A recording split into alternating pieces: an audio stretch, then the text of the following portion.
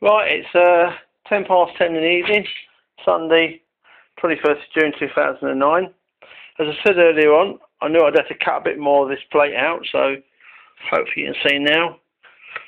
I've obviously cut along this line, right up to the end.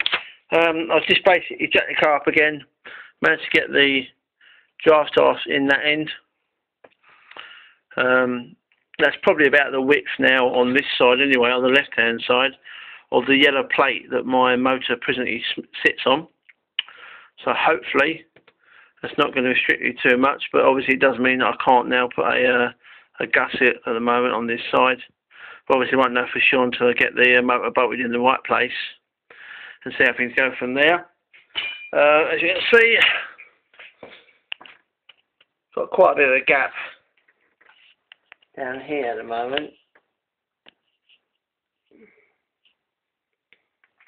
We've got a good 1.5 inches in here, which gets wider, and a good bit of a gap that I can get my fingers underneath there. Obviously that bit doesn't move.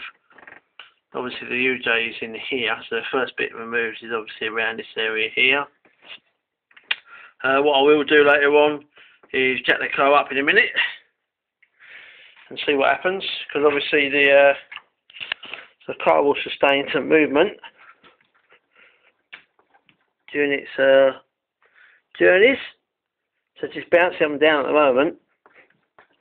Being that the plate itself presently got a jack underneath it, but obviously it'll be bolted securely probably onto that mount there somehow later on, or maybe I might bolt that on simply onto the motor itself.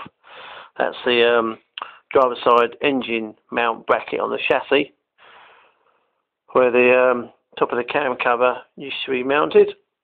Obviously it won't be a lot of movement, as much as there will be at the moment when I'm leaning on it.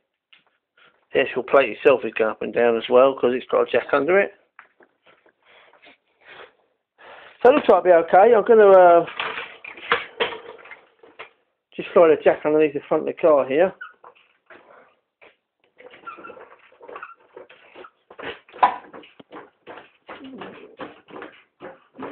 At the moment, as I'm jacking it up, the actual drive shaft's getting further and further away from the plates.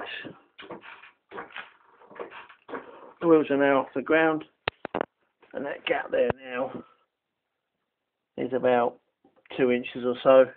Obviously that gap here, this end stayed the same. So hopefully that's about as much as I've got to cut off of here.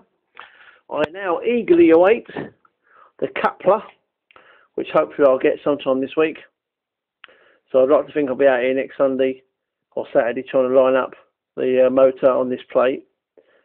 And if all things go well, maybe even do a bit of a test run, just to see if the wheels turn and what sort of noise it makes. Got to put some oil back in the gearbox to make it so it doesn't sound too bad. But yeah, it's getting there slowly. As I said before, once I get the motor in, get it all turning, I can think about what else I might need to buy, because at the moment this has been pretty sort of free. The metal I found lying around, obviously the wire for the welding and such like I've got, all the jewels I've got. So at the moment it hasn't really cost me much at all. The coupler will cost me a little bit of money when it gets made up, but hopefully that'll be okay. So that's all for now, and let's see what next week brings.